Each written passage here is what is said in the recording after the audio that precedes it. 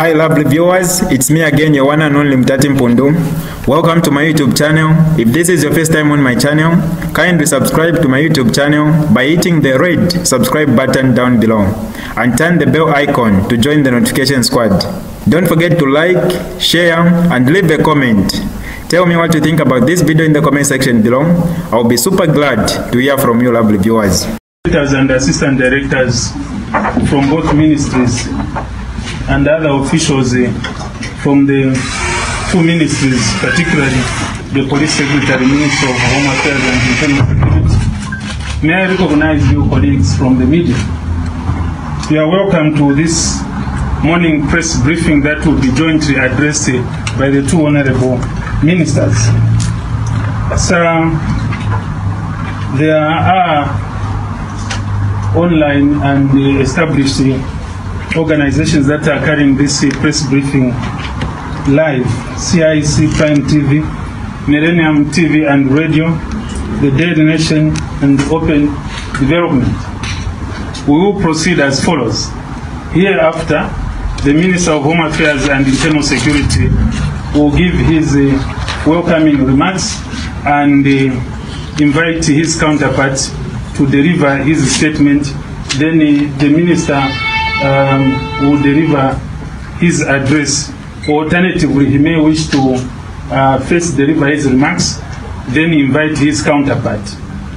When the two have addressed the two written statements, then the Honorable Minister will equally address us on other pertinent issues, which will be a press briefing in itself as well. So we will basically have two in one. So this time, may I invite the Honorable Minister of Home Affairs and Internal Security to welcome everybody and subsequently render his remarks. The Honorable Minister, sir. Thank you, Mr. Kalinda.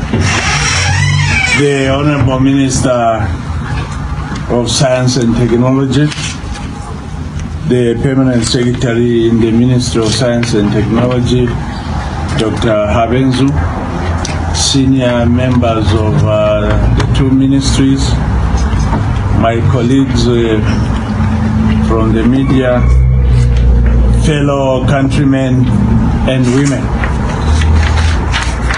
As alluded to by the PRO, I'll proceed with my press briefing. Thereafter, I'll call upon my colleague to also deliver his statement. I now proceed.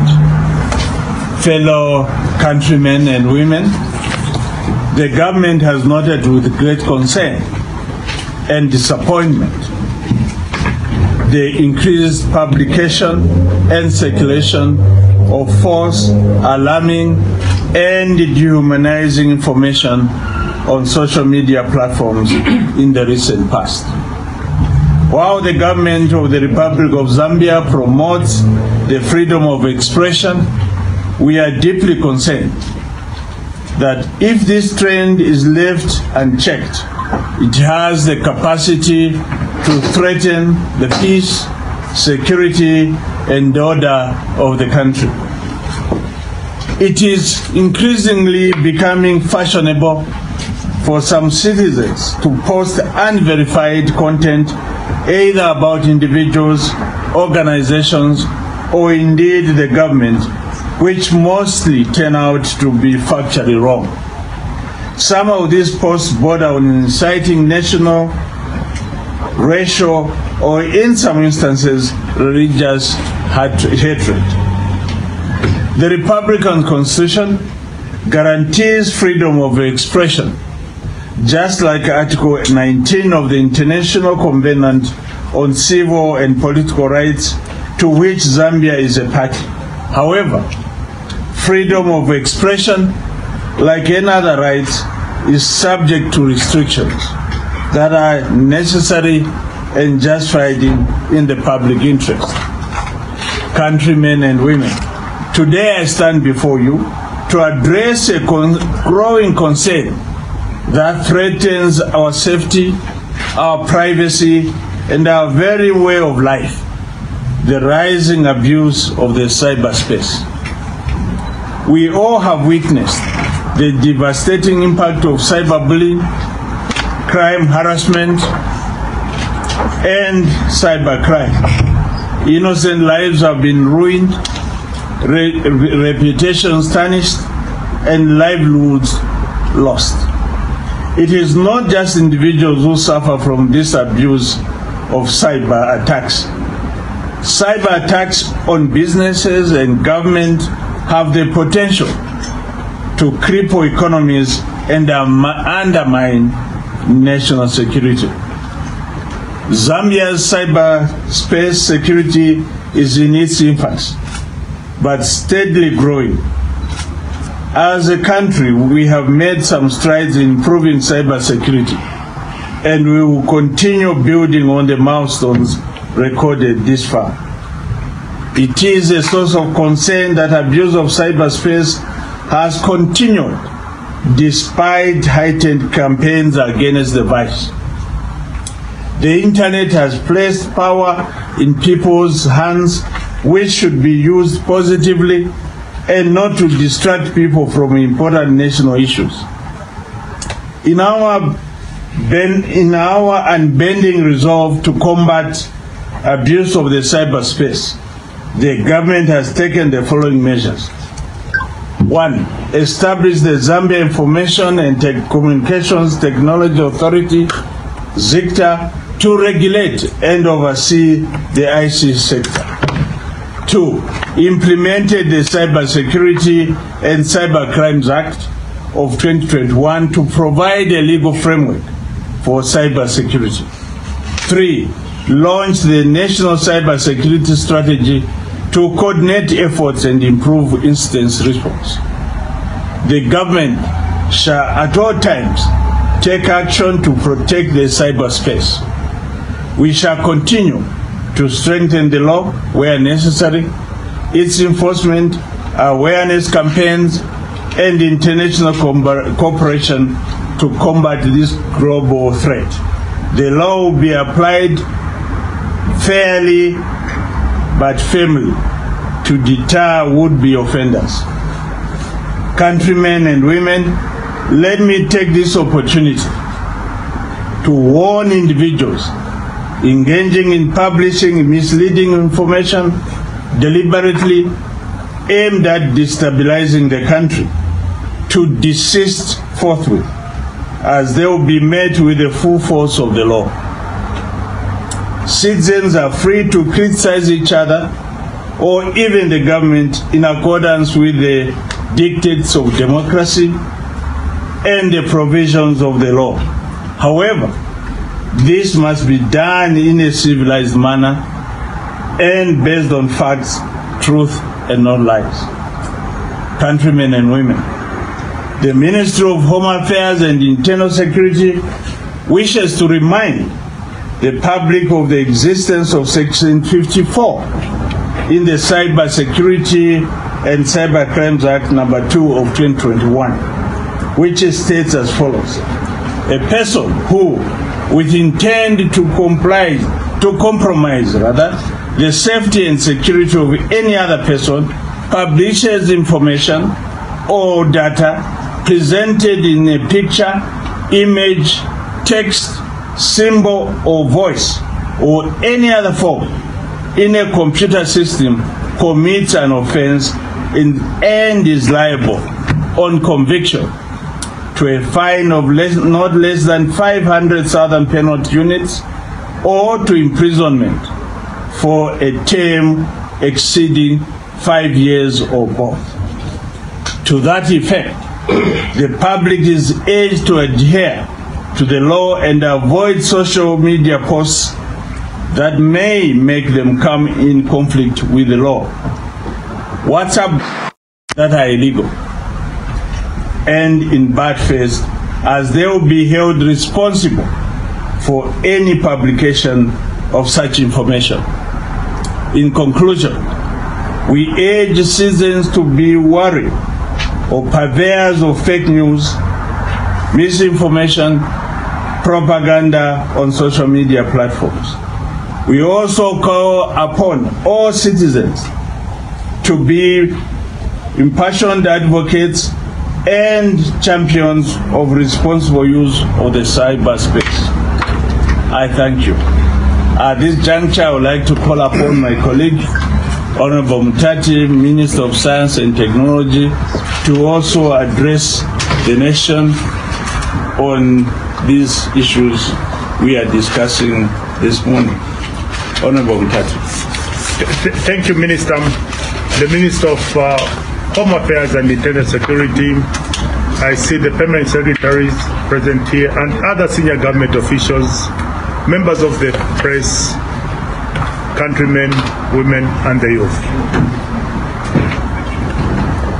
Let me begin by welcoming you to the press briefing today in partnership with my colleague, the Honorable Jack Mwimbu, Minister of Home Affairs and Internal Security, as we come together to address some of the most pressing issues facing our nation in the digital age. In the digital age, the internet has become an essential tool for communication, information sharing, doing business in the cyberspace. Our lives depend on the cyberspace because whatever we do on a daily basis is connected to the use of information and communication technologies. It is, however, disheartening to note that social media in Zambia, such as Facebook, has become a breeding ground for various forms of abuse, misinformation, defamation, including online gender-based violence and online child abuse.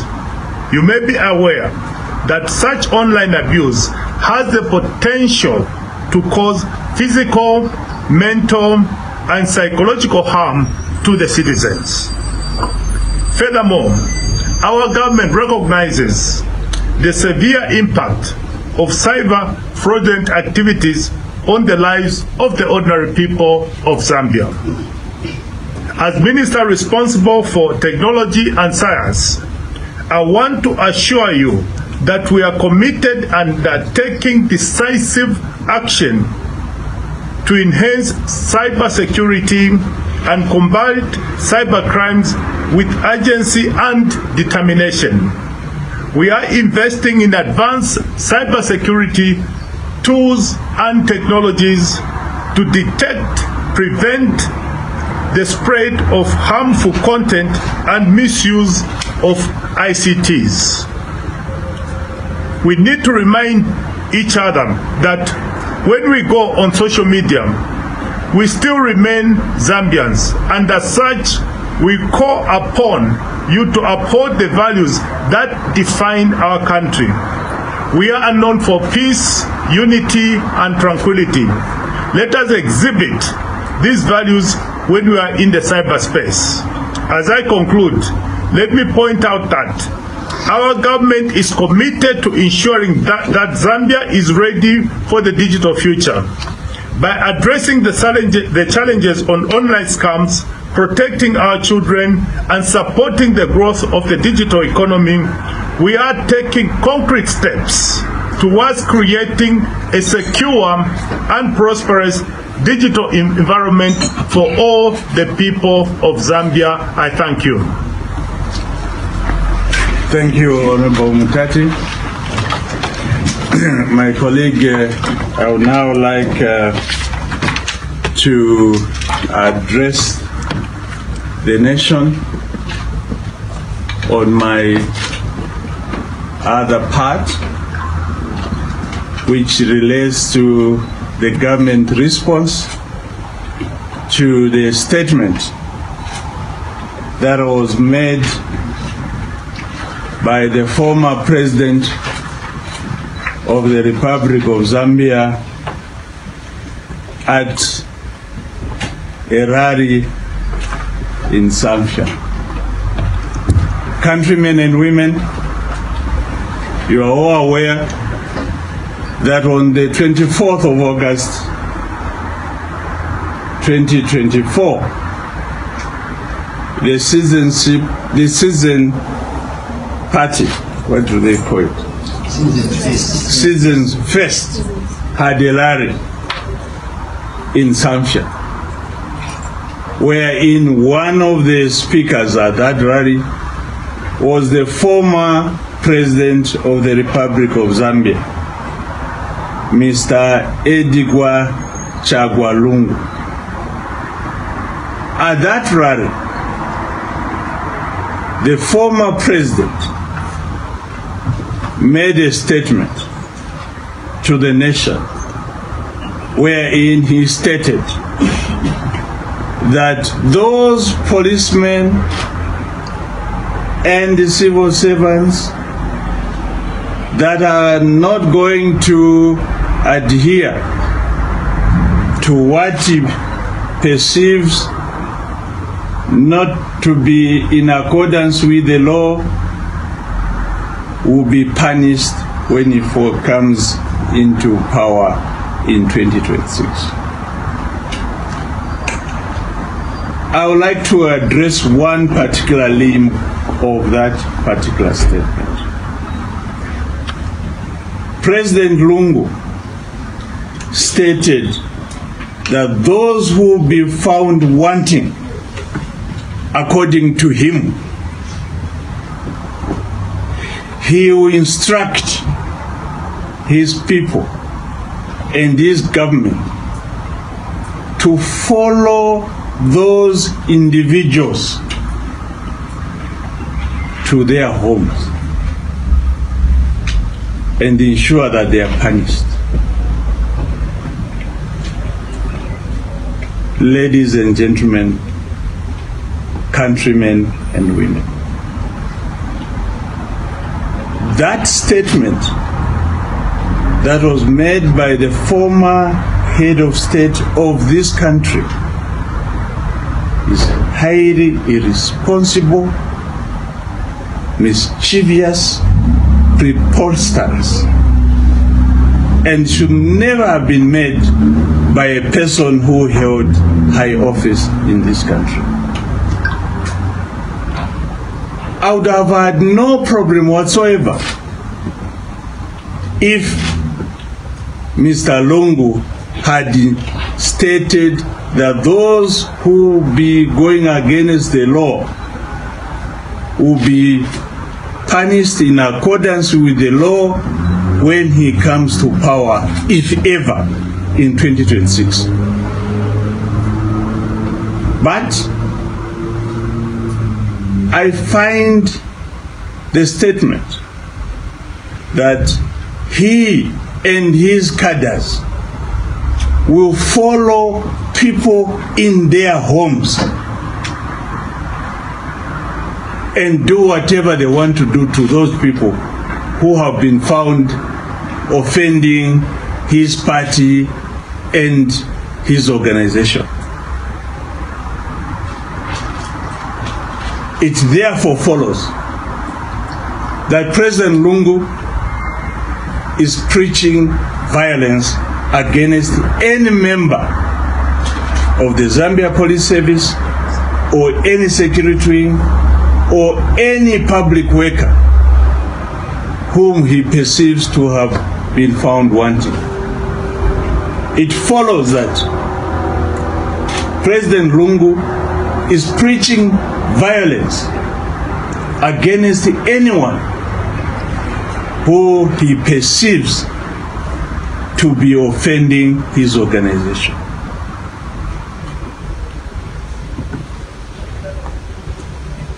Countrymen and women, we should not forget where we're coming from. President Lungu was president of this country,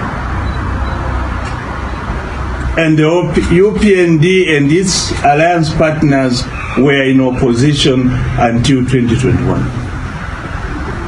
We are all aware of the heinous crimes that were committed against the UPND members, other members of the public, and the alliance partners during the reign of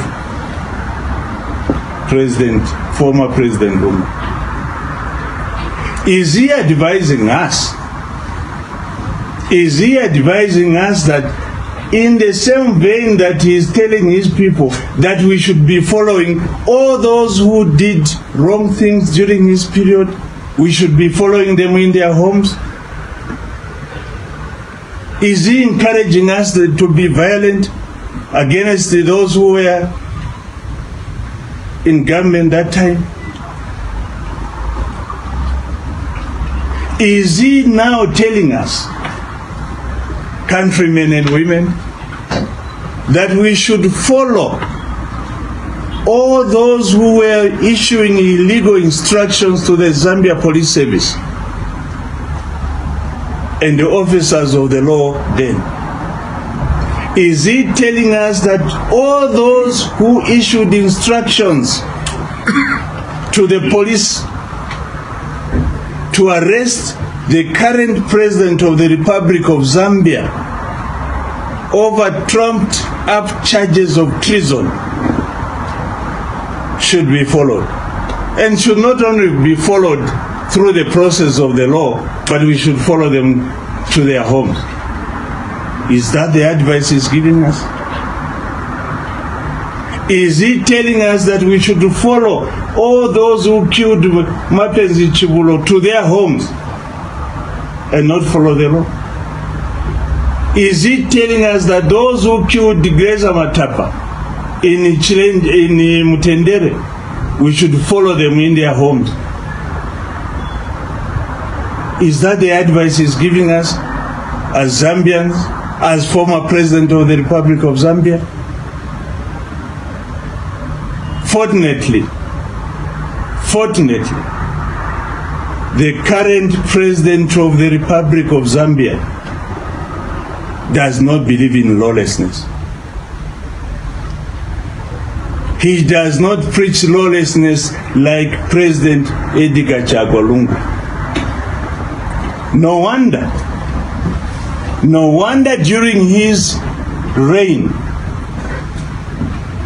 there was lawlessness in this country. There was disorder. There was mayhem. There was bloodshed in this country.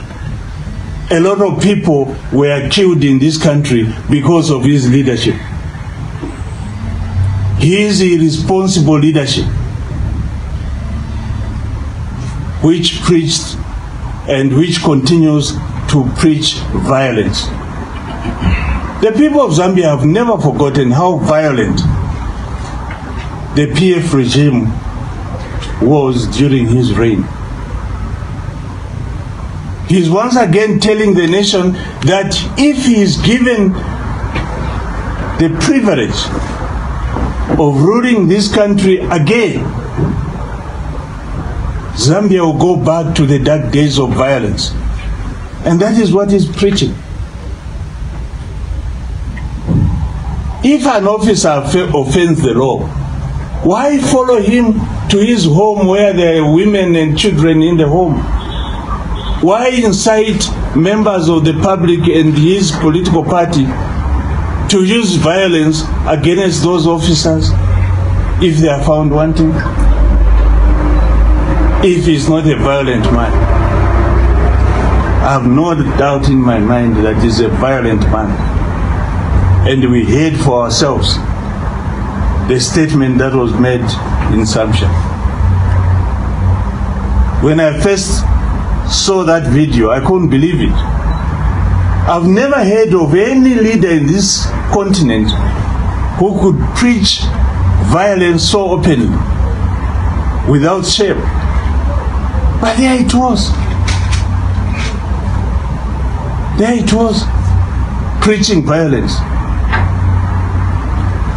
Even inciting his members that when he comes into power, those who will be found wanting should be killed.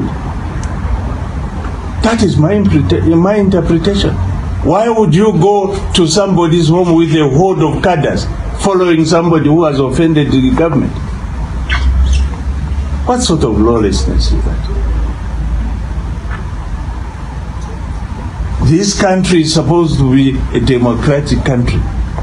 If an officer is found wanting, there are processes, legal processes which should be undertaken. Why would he be inciting members of the public to take the law in their own hands, go to somebody's house, inflict pain and injury on the family and on the officer? Countrymen and women, you have heard for yourself.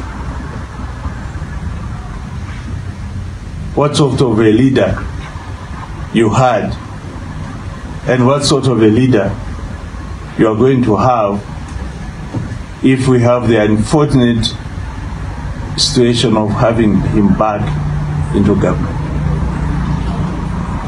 As government, we are not going to tolerate lawlessness in this country. It is our duty and responsibility to ensure that there is law and order. There is no one who's above the law. No one is above the law. If anyone breaches the law will follow. There are laws that are applicable in this country. All of us are subject to the law. I therefore call upon all leaders of political parties and those in government to be responsible and not to bring lawlessness in this country. I thank you. Thank you, Honorable Ministers, for the address. Allow me now to invite my colleagues to render some questions to you, Honorable Ministers, so that you can answer the questions and in the process inform the nation of government position on matters that they are going to ask. So colleagues, the ministers are available. You ask the questions pertaining to the issues that the honorable ministers have raised. You will introduce yourself and indicate to whom the question is directed at and where you are coming from. You are at liberty now to raise questions.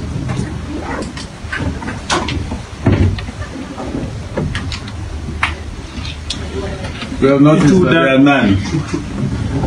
To appear there are no questions. I can see there are two questions now. Afterthought? Yes, my brother. And the other one, please. Lady here. Thank you so much. My name is Best Jerry from Diamond TV. To the Home Affairs Minister, will there be any action that will be taken following the remarks made by the former President? Thank you. The lady behind you posed the question as well. Good morning. Yes, my name is Hope from Millennium TV. Please allow me just to go off topic a bit. Recently, we have seen issues where people have been abducted and later on found dead. Recently, I think a lady from Makeni, her body was actually dumped at her parents' house after she was murdered. So I just wanted to find out if at all the security wings and the ministry are doing something to put an end to this issue. Thank you. Yes, sir. Yeah, with your indulgence, Minister, since the law has been broken by the rules,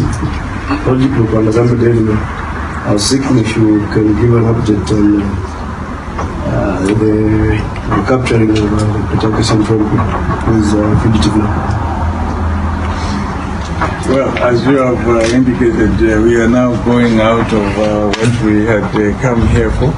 I would like to state that we as a government and the Minister of Home Affairs, we don't micromanage the Zambia Police Service.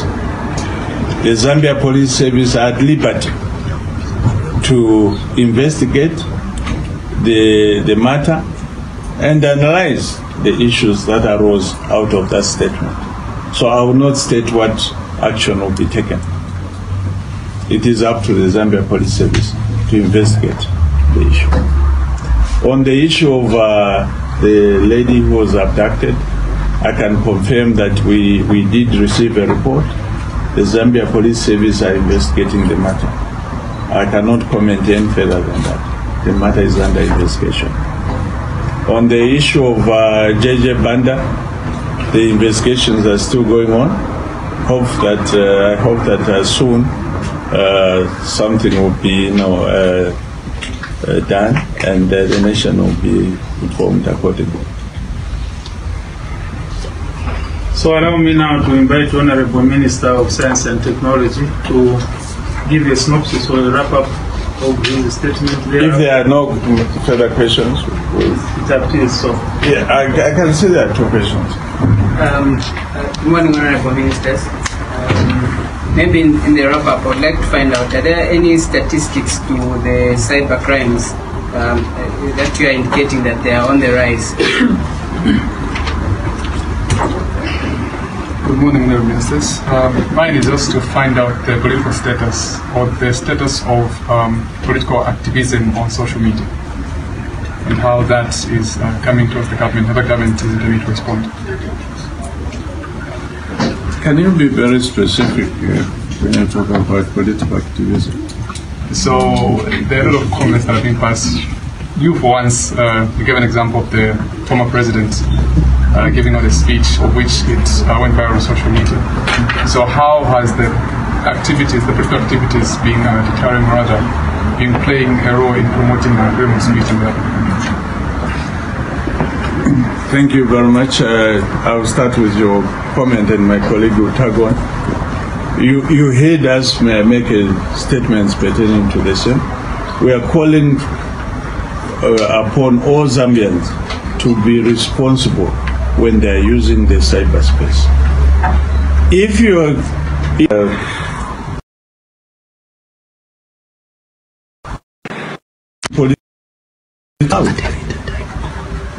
in social media, we don't discourage anybody from doing that, but we encourage those who are using the cyberspace, social media, and other technologies to be responsible and not go against the law. That is all what we are saying.